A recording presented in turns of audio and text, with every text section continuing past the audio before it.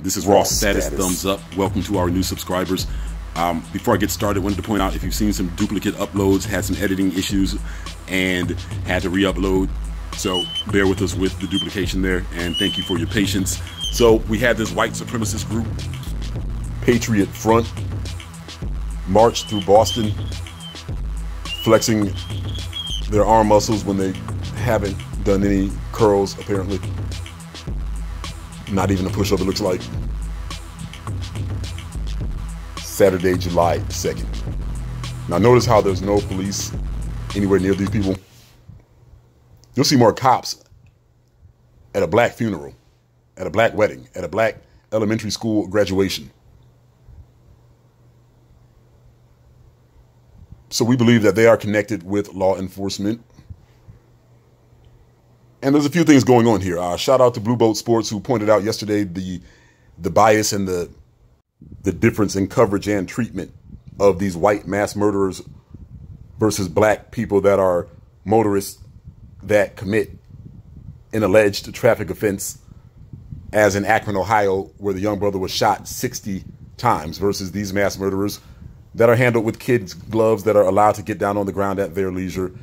And that brings me to this, as well as the media bias. And that brings me to this. Now, here's the issue. This is from the Boston Herald. I want you all to read this.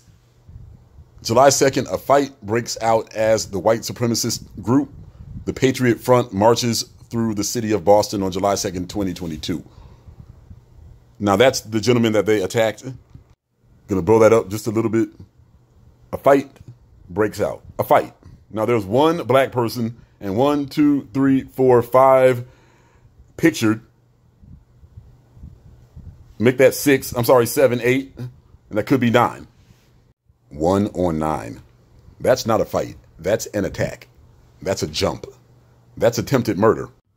So again, we see the difference in the way that these white supremacist controlled media outlets refer to terrorist attacks against black people. Now, let that have been a Chinese dude and a bunch of Crips. They would have had the SWAT team out there. Rambo would have come in on a helicopter with an M14. They would have went and arrested every 12 and 13-year-old black kid on the block, and they would have shot the 3-year-olds. But we expect this difference because warfare takes on many different forms. The Boston Herald is apparently as in on the white supremacist campaign against not only black people, but decency in general.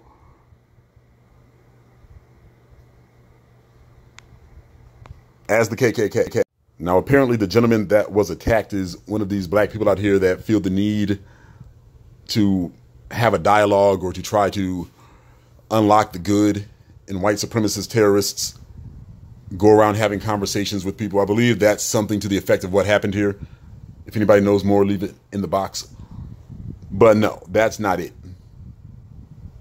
And yeah, like they tell a boxer, protect yourself at all times. But notice the difference in reporting. Notice that the Highland Park shooter was not shot. Neither was the Buffalo mass shooter. They take them alive because they see themselves in them. They're working together.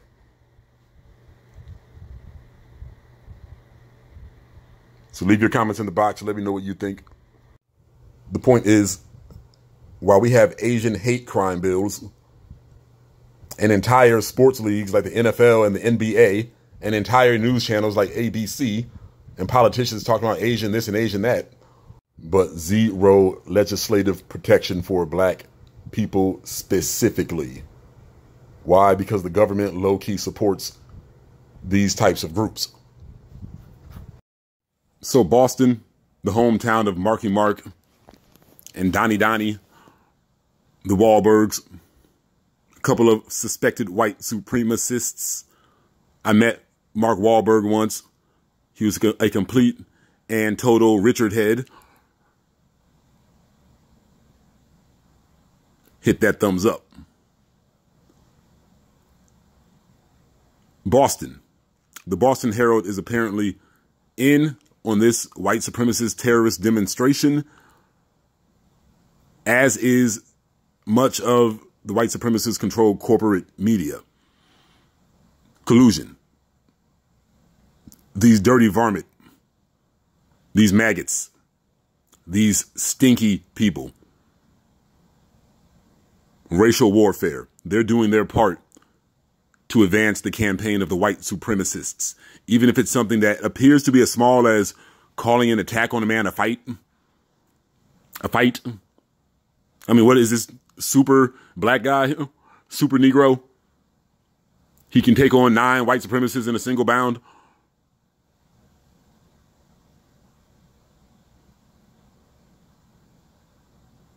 Hit that thumbs up. Again, this is nothing surprising, but let's lay it out here so we know what to look for. The media, the police, the regular white supremacists, the police departments, and these irregular, face-covered white supremacist terrorist cells.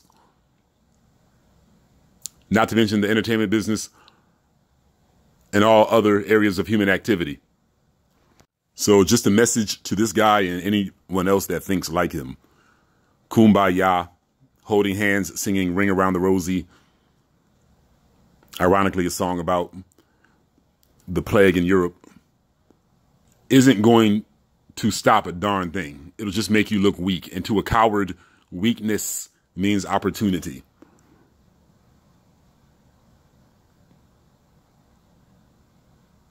But the Boston Herald, well, consider the first name, the Boston Herald, a city apparently in full support of white supremacy. Now they have this Asian mayor.